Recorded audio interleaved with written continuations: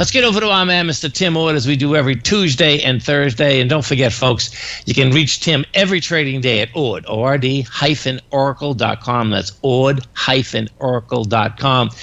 Tim Ord, pretty wild day starting off September. Yeah, it's kind of a lot of cross currents here. Let's look at chart 1. Let's look at the short-term pattern. Okay, I have it up. We're up over the last couple of weeks. We're up holding against the previous highs of July 16th, but we never touched that high. And on Friday, if you look at the volume chart, we really had high volume, showing kind of like energy going to bust through that high. And today we gap down, and leave an open gap. So, if you look at the bottom window, the first part of actually mid-August, the S&Ps were making higher highs, and the SPX VIX ratio is making a lower high. So that was a bearish divergence, suggesting we're making some sort of a high. But over the last week or so, the S&Ps made a higher high, and that ratio made a higher high. So I didn't really get a signal of any consequence. I thought we'd get a pullback, but I'm not really trusting it here. There's a gap around that 545 on the SPY, and obviously we may try for that. We're not very far from it. But I don't see any top of consequence. High volume highs, just like almost high volume highs, almost always tested. So if we pull back here, which we are, we may test that gap below us at 545 and go right back up and test the gap that was formed today. So I think it's just more of a trading range. I don't think anything. So you don't think we're going to go after the high volume low that we have? Today? No, I mean, you're saying you're looking at the gap at 545, but the high volume low on the SPY is 523 to 510. Oh, that one way. Well, I don't think we're going to go there, just because I don't think we have that much bearish stuff in the market. I don't think. Okay. At one point, I thought, we'll go back down there. But you ever look at gaps? Depends where they form. And a lot of breakaway gaps coming off of bottoms, don't get filled. Okay. And but the middle gaps and the gaps after the breakaway gaps, a lot of those do get filled. But if you ever go back and do a study, and if you see a breakaway gap off of the bottom, everybody waits, let's wait for the pullback to that gap. Well, it never happens. That gap just stays open forever.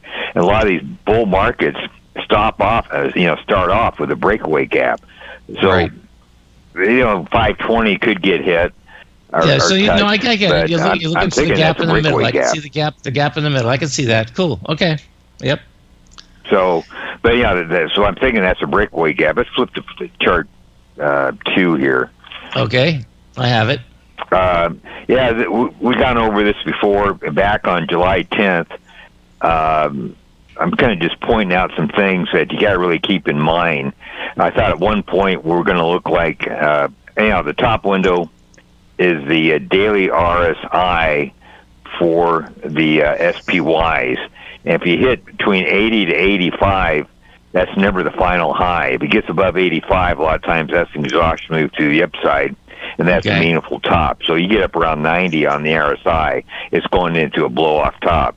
But it stays below 80, between 80 and 85. You can get consolidations, but ultimately you'll pull back or maybe just build a sideways range, and ultimately you start breaking higher highs again. And that's what we had on July 10th. The market did go back up. Now we're pretty close to the previous highs of July. We're in that vicinity. And I'm thinking we're not going to do what we, at one point, have that 2 boxes there, red boxes on the SPYs. Yes. If you look in the 2021, I thought we might do something like that. I don't think we're going to do that. I think the worst case scenario now is we fill the gap at 545, and I bet it finds support. The trend's not blowing out yet. It is. It's as we're talking, we're at 1.22 right now, which is pretty good, and we got 800 downtick readings. So we're already getting panic right off of a top. And normally, the tops, everybody think, well, this is a pullback. You don't get panic until you get close to the low, but panic's right off of a top on the trend. A lot of times, they're short-lived. So I'm thinking the worst-case scenario is 545. I bet we find support, and I bet I end up with a buy signal. Let me ask you this. There's a lot of things between now and then, but sure. I'm leaning more bullish here than bearish. I'll put it that way. So okay, let me ask you this. We know the Dow hit a high on Friday, right? The Dow also did 1.684 billion shares on Friday. Yeah. Yeah, well, it's kind of like what the S&Ps did. If you look at the S&Ps or SPYs there, look at that big chunk of volume. It's about almost 100% higher than the previous days before it. So right. I'm thinking that wasn't a blow-off, especially as it's going into a 3-day holiday. Volume's supposed to be anemic. Yeah, so exactly. It's a little bit of a twist here is what's going on. So I seen that volume kind of come in on the close. I'm thinking, maybe we're going to bust above the July high. Turned around and we bust below. Right. We were busting down a little bit. And today's volume is, it may not even match Friday's volume. So no, it doesn't look like I don't know. Which is intriguing. I know what you're saying, man. There's no doubt. Yeah, especially in the Qs. A little bit. I mean, I'm glad I'm not either long or short. I think they caught the longs on Friday, and they may catch the shorts this week.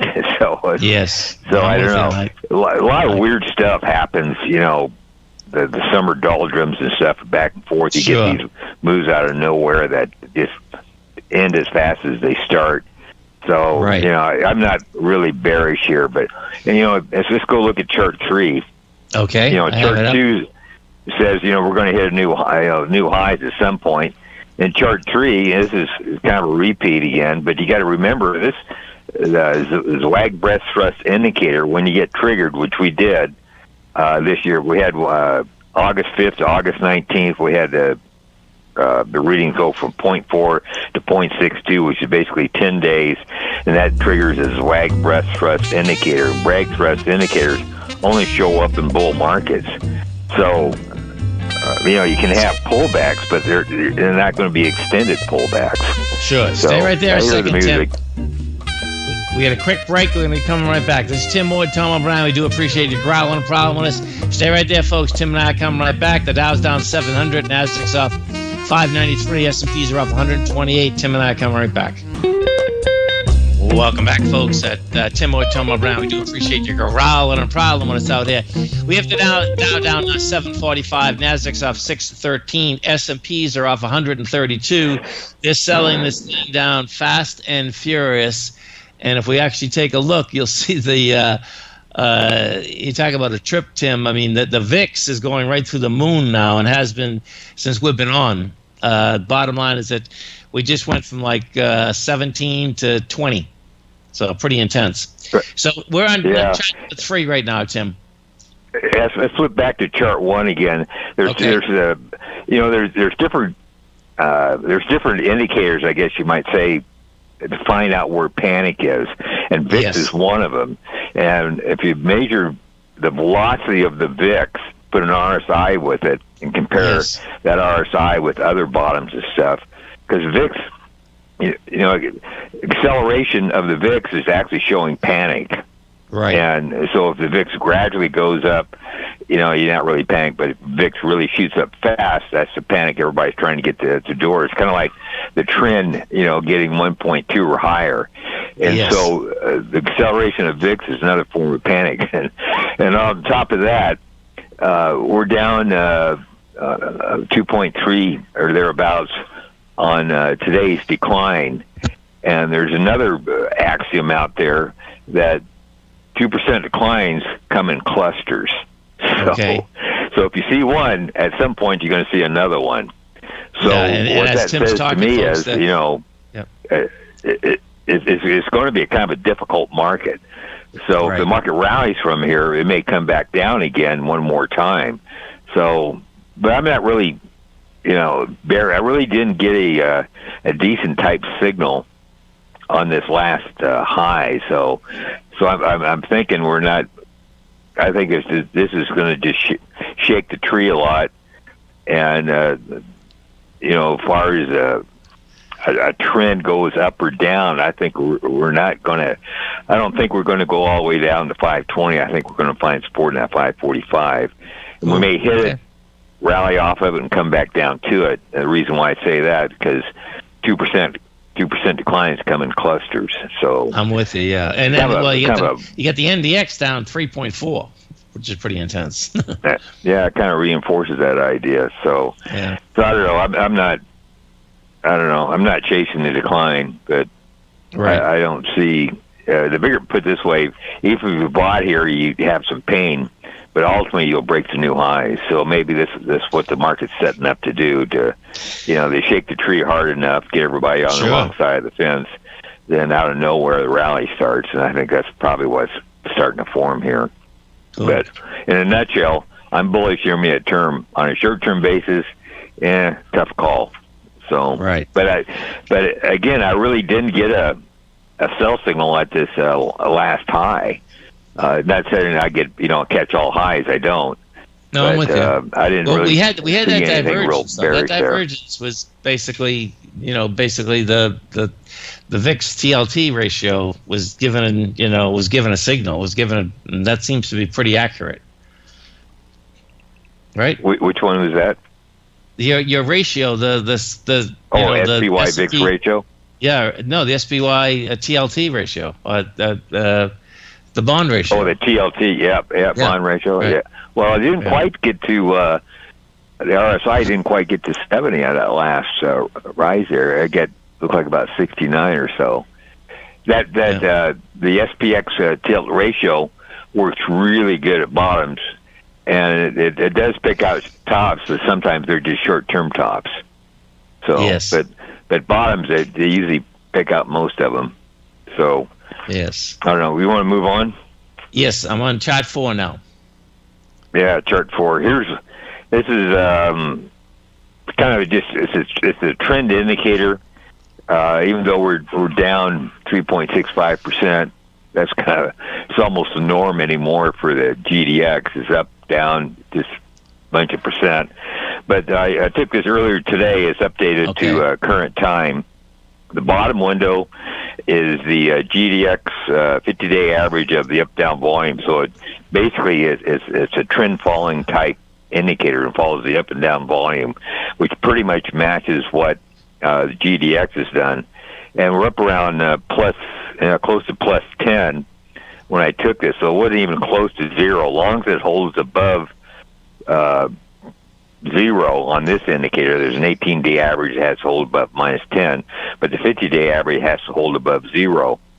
And we came in about plus 10 earlier today, so even whatsoever going on here, I think it's just chop.